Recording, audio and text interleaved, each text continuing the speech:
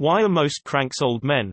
What to do when the trisector claims that most cranks, for lack of a better word, are old men.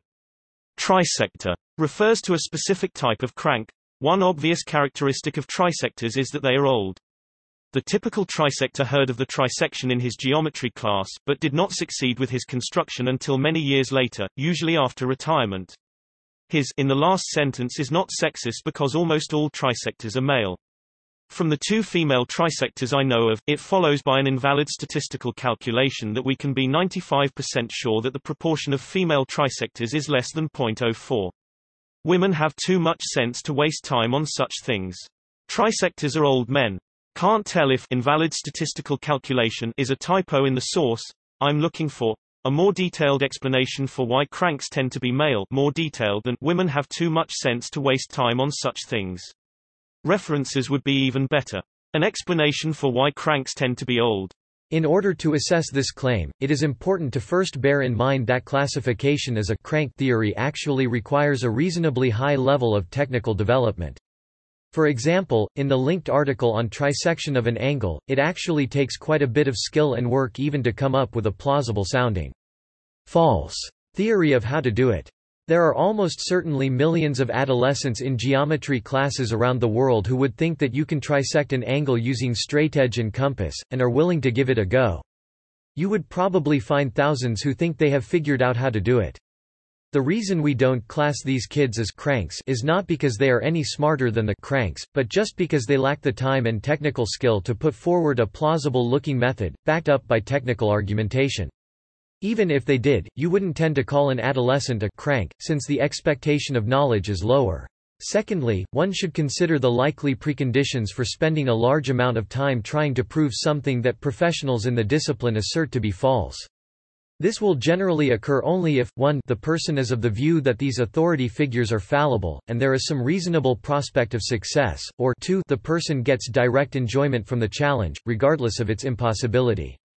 Therefore, a crank is more likely to emerge among people who are either skeptical of institutional and professional authorities, or among people who get direct enjoyment from playing with technical problems. Having then found a solution that appears plausible to them, what are they supposed to do? Keep it to themselves? Thus, assuming that your hypothesis is true, i.e., that most cranks are indeed older men, I would posit that the most likely explanations are probably a combination of the following factors. There are far more men than women in technical professions that give them the requisite skill to develop a crank argument, ergo more men than women. There is strong evidence that men score lower than women on the personality trait of agreeableness, and they are also much more interested in things in the people-things dichotomy. There is some psychological evidence that men are more skeptical, resistant to institutional authority. They are therefore much more likely to satisfy the preconditions for gaining utility from working on a problem that is asserted to be impossible by professional authorities, ergo more men than women. In order to develop a theory in sufficient technical detail to be considered a crank, one needs a substantial amount of technical training, e.g., in engineering, mathematics, physics, etc., and there are more men and older people with this technical training, ergo more men and more older people. In order to develop a theory in sufficient technical detail to be considered a crank, one needs a substantial amount of time, such as would be available in retirement, ergo more older people.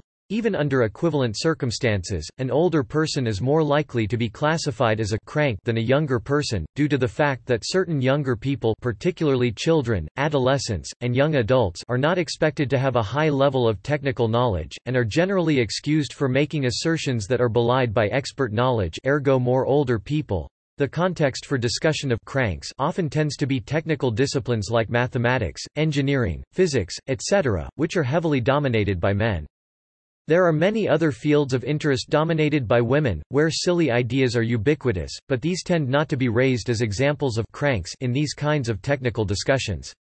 For example, for every male crank in the field of mathematics, there are probably 100 women who believe in crystal healing or tarot cards, or some other scientifically baseless idea in a field that is more popular with women, ergo more men than women.